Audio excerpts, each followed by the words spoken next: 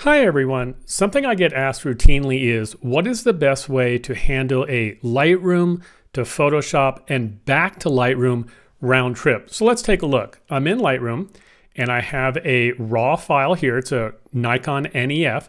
And as you can see, if I jump over to Develop Must, there we go. We could see all the processing that's been done. And looks like a tone curve has been added. So quite a bit has been done, including some healing and some retouching on this image and some local work.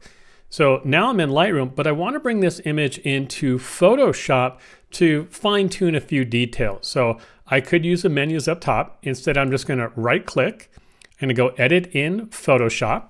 And that's going to take this image and it's going to throw it over to Photoshop in a second. And if I click on Photoshop, I should see it opening up here anytime. Oh, there we go. And now we're in Photoshop. It happened so quick, I almost didn't see it. So let's make a change to this image, something dramatically. And we can see up here, it is the raw file, but now it's open in Photoshop. You know, I think I'm going to do a conversion to black and white with a little tint. Now, I happen to have a action that I've built for that. So I'm just going to click my action. And we can see here, I now have the background layer. I have a group with a tint in there and a few little adjustments. So let's say I like this. Now here's where things get really important. I want to have this saved automatically back in the Lightroom Classic. I don't want to have to save it, then re-import it. The key here is just to hit Command S or save. You don't want to do a save as or change the name, because if you change the name, Lightroom loses track of it. So I'm going to hit Command S on my keyboard. So again, Command S, and you can see it says saving 26% at the top. It's a pretty good sized file, so this might take a little bit. I could have shrunk the file down, but I did come from the raw file. It's picking up a little steam. So it's now saved. Let's jump back over to Lightroom. And you'll notice real quickly in Lightroom, this number 16 is grayed out, but there it is. And if I can see the name down here. I'm going to hit I on my keyboard, and it should bring up, make sure I'm in Lightroom. There we go. It has the original name and now PSD, where before this image was the raw file and now it's the PSD. What I don't want to do is start editing this again in Lightroom, because this is no longer a raw file. Remember, before it was NEF. Now it's a PSD, and I can get myself in a lot of trouble. In fact, if we start looking at the adjustments, there's nothing there because this is not the original raw file with all my adjustments. This is the PSD. So let's say I want to jump back over to Photoshop. Well, at this point, I can do my right click, edit in Photoshop, and we're going to get a dialog. And this one can be a little bit confusing. The safest bet is, as I mentioned, don't make any adjustments in Lightroom on the raw file, and you'll click Edit Original. I know it sounds a little funny, but it's the original PSD. And if we do that, and I click Edit, Photoshop opens up, and it just says I've updated something, so we can just let it update. There we go. And there's all my adjustments, all my layers in there. And that's great. I'm just going to close it since I didn't do anything. I'm going to hit Don't Save, jump back over to Lightroom.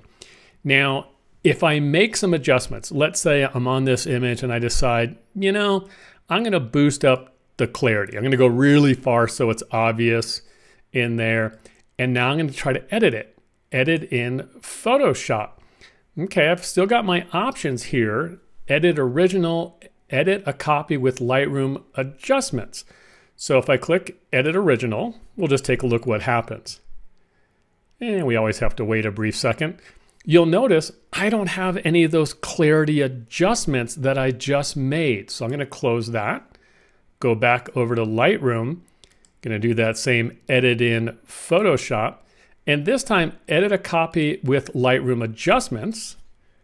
And that opens up in Photoshop. But look what's happened to my layers. I don't have any of my layers. I can't undo the conversion that I did and the adjustment to black and white. It flattened it.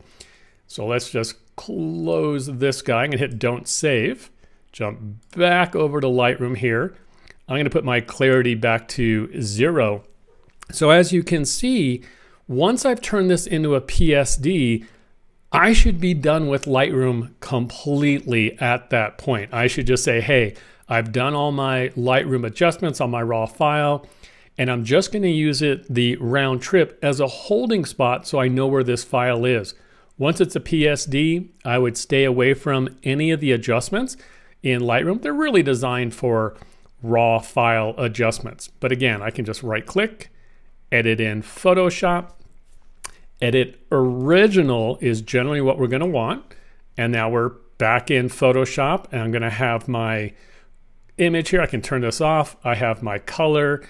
If I save this, so let's do something a little different. We're going to do something crazy again. Nothing that we really want to have happen, but I'm going to do a real strong contrast. I'm going to hit Command S. It's saving it. We can see up top here, 27%. Way down here at the bottom, it's telling me also. So we're just going to let this go ahead and do its adjustments here. It's like, okay, so now we'll jump back over to Lightroom, and you can see this has now been updated, but I don't really like that. So edit in, Photoshop, original. I'm going to turn that off, turn that back on, hit Command S for save, and you can understand where we're going here. This is going to go right back into Lightroom with the black and white adjustment layer and the tint that I created that's inside of this group. Back over to Lightroom, and that's our workflow. So kind of as a quick recap, we start with our raw file. We can see it's an NEF. It is a virtual copy. Make our adjustments. Use the edit into Photoshop. I do the adjustments. Don't change the name. Just hit Command S. It will automatically re-import it, and that's the round trip. Hope you enjoyed the video.